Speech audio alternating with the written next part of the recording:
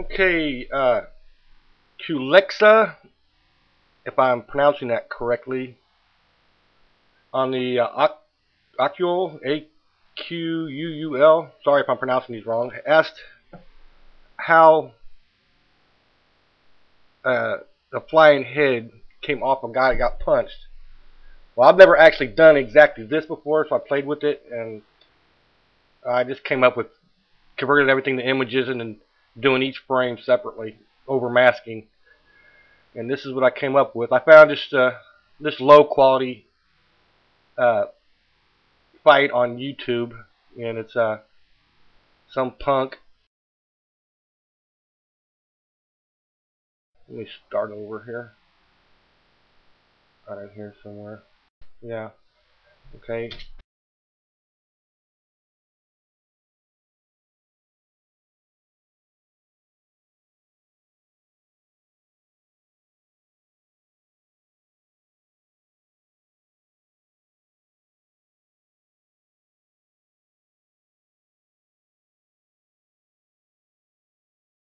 That guy's head and everything. So what I do is pick a frame to where you want to start. I found it 667. It's a good. That's the first place where he's laying on the ground that you can start seeing his head. There's no reason to convert every frame to an image. You just need the parts where his head is going to be off. The other part you can just import into Vegas as MP4 or MOV or whatever. Put them together there. Okay, yeah. Where it ends. So I would export this as I use JPEG. I know that PNG is flawless, but just for sake, we're going to do JPEG. And I'm going to remember start frame was 667, end is 762. Okay, those are the frames I want for his head to come off. I've already got that done, so I'm not going to do it. And then you're going to have these images. I actually, when I did it earlier, I went ahead and went a few frames back, but 667 is where we start right there. I'm going to start removing his head from here until it finishes.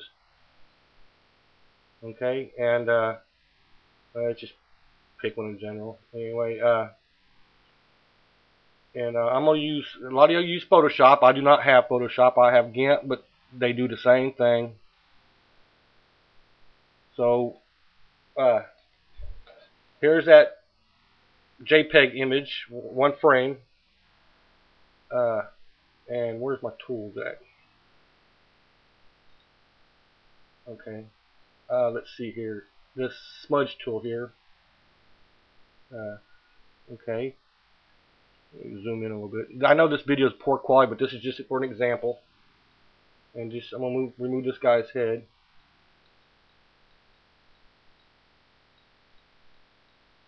Of course, you'd want to take your time when you're doing this for publications, but just in this. Okay. The dude's head's gone. Okay, now remember that. Then you'd save it. What I did is I saved them all into copy of head comes off. The original is heads come off, and then these are the copy of the heads come off. These are all the images with the heads gone. But you don't have to do each frame because some frames are going to be repeats. For an example, I made this, which 667 and 668 were the exact same frames. So I'm not going to sit there and erase the head off both of them. I'm going to erase it off 667, duplicate it, and rename it 668. You just need to scroll through frame by frame and find out which ones are exactly the same. You'll save yourself a lot of time. Excuse me.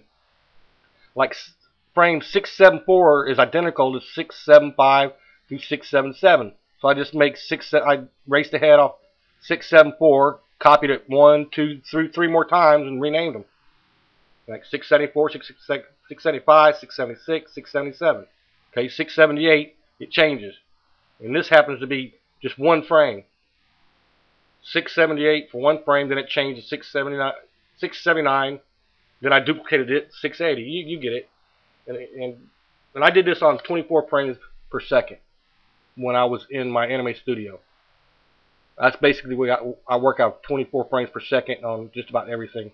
Unless I'm doing DVD, I work 29, 30 frames per second. Okay, where were we? Okay, right.